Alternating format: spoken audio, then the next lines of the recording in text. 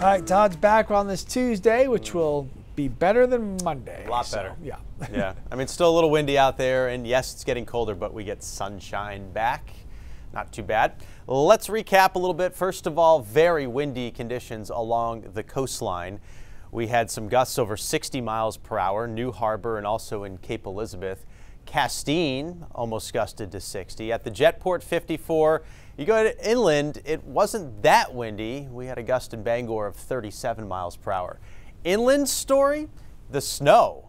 Orono, Bangor picked up a few inches. Portland just a coating that got washed away. But Windham, a few miles inland, half a foot of snow.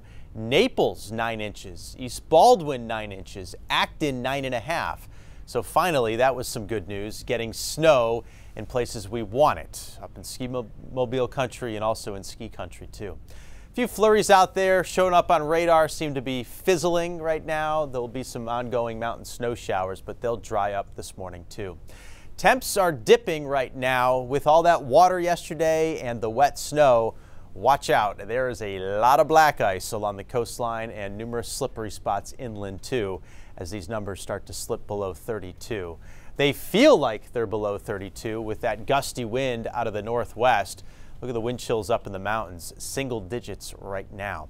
Now there is cloud cover at the moment, but with this northwest flow, a dry direction, we'll dry those clouds up and get sunshine as this high works in.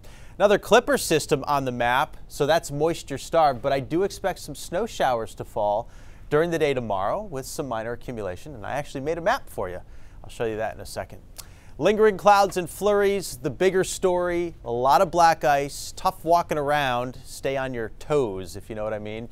There'll be some frozen slush inland and some snowy spots too, so the commute's not perfect. Midday, we're back to a lot of sunshine, but temperatures begin to slide. The wind will be active, so you know that's going to make it feel colder. And it also may blow around some snow that got a lot of powder yesterday, which was up in the foothills and mountains. It was wetter snow closer to the coastline as you got out of the foothills. Clear this evening. Temperatures drop quick as that wind settles. We'll be in the single digits overnight, down to around 0 across the interior too. Tomorrow, Clipper races in. Here's the warm front. We've got a period of light snow falling during the middle of the day and snow showers and flurries to the south. Following that, actually looks pretty quiet for Thursday and Friday. The front settles offshore, but here comes another Arctic blast. Really cold temperatures moving in on Friday and for Saturday too. We're going to have to watch an area of low pressure form along that front that brings in the Arctic air for us.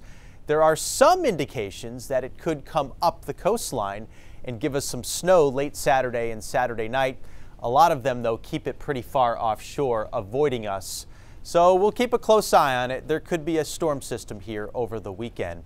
This is for tomorrow, though. I expect a couple of inches up across the northern half of the state. Bangor probably gets about an inch right along Route 2. Coatings for Lewiston and Augusta.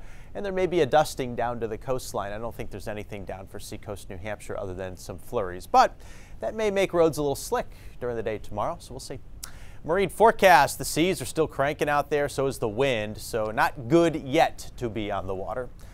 A lot of sunshine, breezy temperatures in the 25 to 30 degree range. They'll fall this afternoon, though. Light snow and flurries expected tomorrow, maybe a coating to an inch. Clearing out on Thursday, bitterly cold again Friday into Saturday. Sunday could have some flurries along with that storm Saturday night. So that's the next big threat, Lee, Saturday night with that storm system. It's still kind of 50-50 or maybe even less than that. Maybe it's more like 30-70 that we get it. Well, we'll certainly be keeping an eye on it. Yeah. So thank you, sir. Appreciate it.